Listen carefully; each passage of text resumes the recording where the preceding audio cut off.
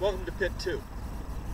This is our Iron Age site. It's one of several we have where your students can come and discover where science and history come together in archaeology. Here in Pit 2, students have been making some interesting discoveries, like this column furnace. It's an ancient way of making iron. They've also uncovered artifacts such as these.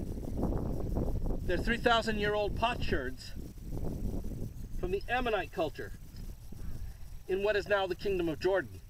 But we're not in the Kingdom of Jordan. We're at La Sierra University in Riverside, California. Here in La Sierra Pit 1, students discover archaeology a little bit closer to home. Many of the artifacts are 100 years old and were discovered during the development of Petco Park, San Diego. Some of the artifacts found during the original excavation were kept for future study, and some were put on display at the park itself, and then some were put here for the students to rediscover. The program here at La Sierra can accommodate up to 2 classrooms at the same time. But this is only one of 4 locations where your students can come out and experience one of our archaeology adventures.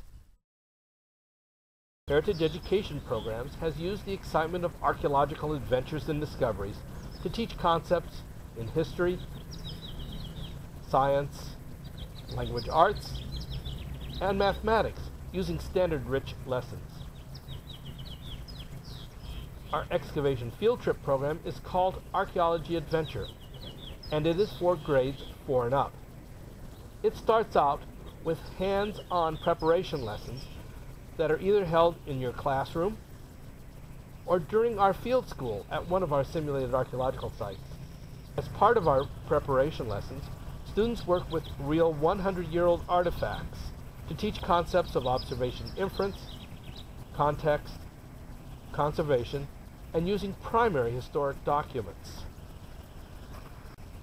At all our program sites, students excavate, screen for smaller artifacts, map the artifacts that they find using ordinate pairs, and describe the soil they are excavating in.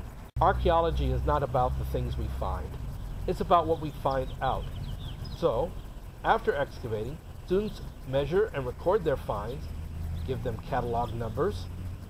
They do a more in-depth recording on selected artifacts, including context and soil conditions.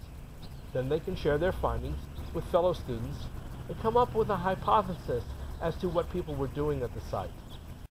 In addition to our sites in La Sierra, we have a site in Apple Valley at the Lewis Center for Educational Research, and it is based on the excavations at Jamestown, Virginia. Students discover early American history and science as they uncover features based on the 1608 glassworks, along with reproduction of 17th century artifacts. The site was created with the help of the Association for Preservation of Virginia Antiquities and the Eastern National Parks Association. At Lewis Center, we are also building a new site that will simulate the excavation of a Roman glassworks.